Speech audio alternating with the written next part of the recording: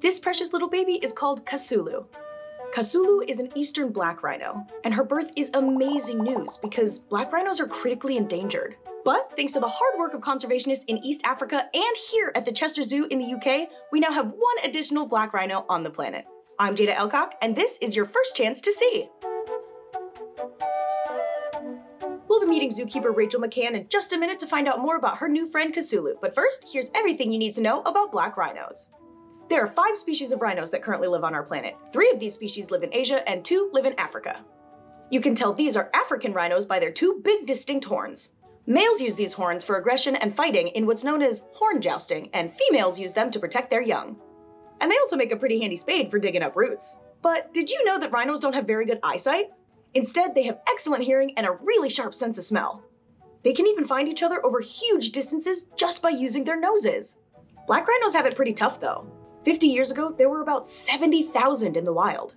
25 years later, so many of them had been killed for their horns and so much of their habitat had been lost that there were only about 2,500 left. Thanks to a massive conservation effort all across East Africa, numbers are now at over 5,000, but it's still a constant battle.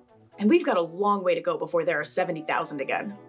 Now, Kasulu is a type of black rhino called an eastern black rhino. The only ones left live in Kenya, Tanzania, and Rwanda. You can tell she's a black rhino by her hook lip, which is evolved for eating leaves. White rhinos that mostly live in South Africa have a square lip for grazing and eating grass. Here's Rachel to tell us a bit more about Kasulu's birth.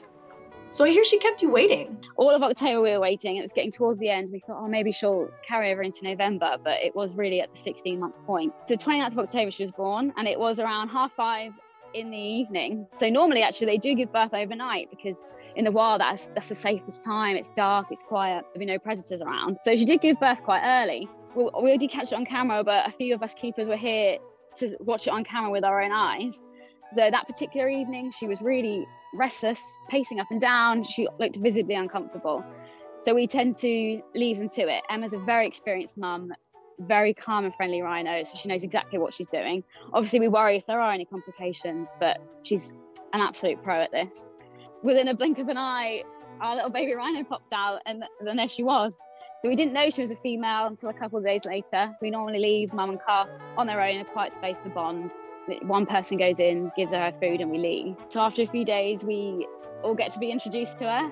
Emma is really friendly and really calm, and she was more than happy for us to all pop our heads in, have a little look at her. When they're first born, they are up pretty quick, but they do spend a lot of time finding their feet. They have got very large, clumsy feet, which they do trip over. So it's just getting used to waking up in the wild and walking on our big feet.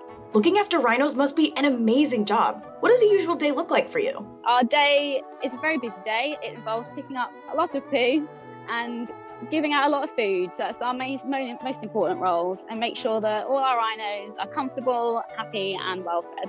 This is serious work too, isn't it? Why are eastern black rhinos so endangered in the wild? One of the main reasons that our eastern black rhino is so endangered is because of the value of their horn. That's what they're mostly poached for.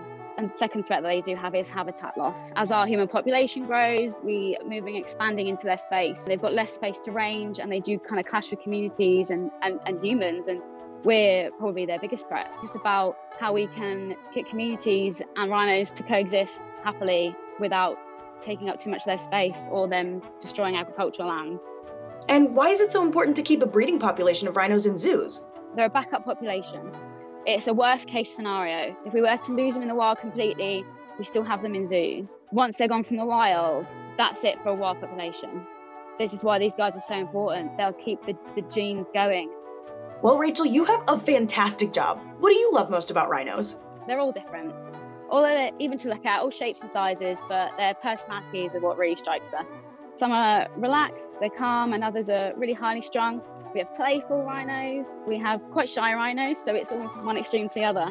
So yeah, their personality is what really stands out, and that's what makes them really special. And they also look brilliant. They're these big beasts with a huge horn. They're just fantastic. Wow, rhinos are pretty cool, aren't they? Imagine taking care of an animal that's the size of a car. Let's have another look at that baby rhino. She's so cute. Thanks for watching, and I'll see you next time.